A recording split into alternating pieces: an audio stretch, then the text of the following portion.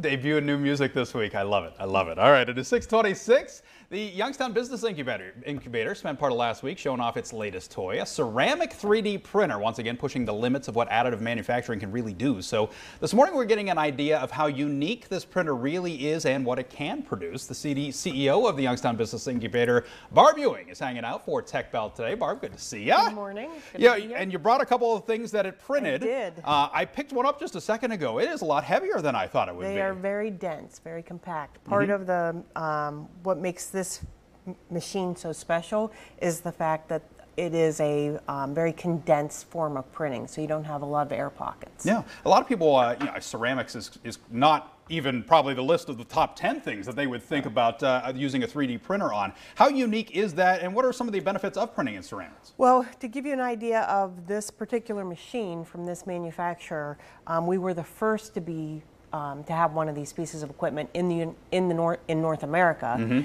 and we're still probably only one of 4 or 5. So it is truly a unique asset. And most of those machines are actually being used by a specific company or a university for their projects. We're the only one in North America right now where somebody can just come in and use that piece of equipment for whatever it is that they need to manufacture. That is an incredible asset to have in our community. In our here. community, yes. It's so great.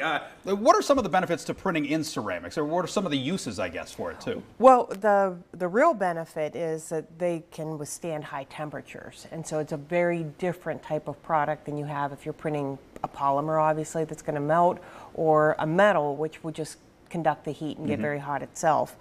So our understanding is that these can be used for things like biomedical applications, dental applications.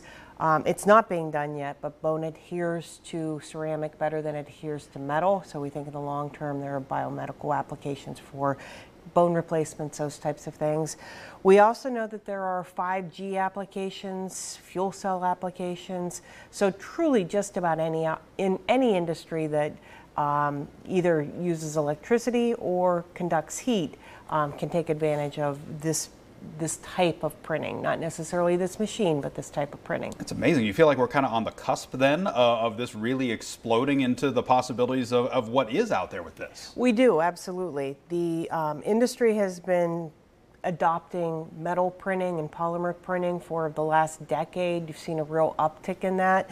We think that ceramic is the next application in industrial uses that you'll start to see entering the marketplace. I mean, we talk about it all the time about staying not even at the forefront of the technology, really almost ahead of the technology before it's available globally and worldwide. I mean, you mentioned that this was groundbreaking for our area of the world. How important is that the Youngstown Business Incubator and the ecosystem here continues to be playing a leading role in that? It's absolutely crucial if we really do want to make Youngstown and Northeast Ohio the epicenter for additive manufacturing. And we say that all the time. This is where we want people to think of when they think of additive manufacturing, like you think of the Silicon Valley in software.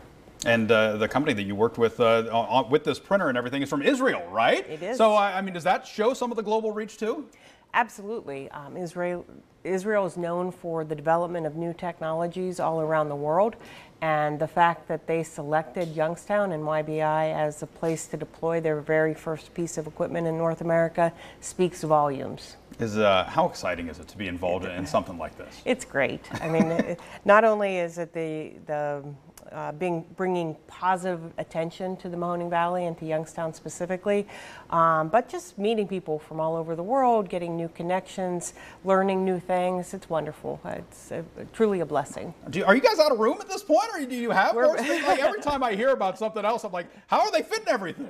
We're pretty close to being out of room. It's a good problem to have, as they say, but it's still a problem. Yeah, well, something that can be fixed at some point. So, Barb, great to see you as always. Really cool stuff. Amazing to see, what they're able to do now.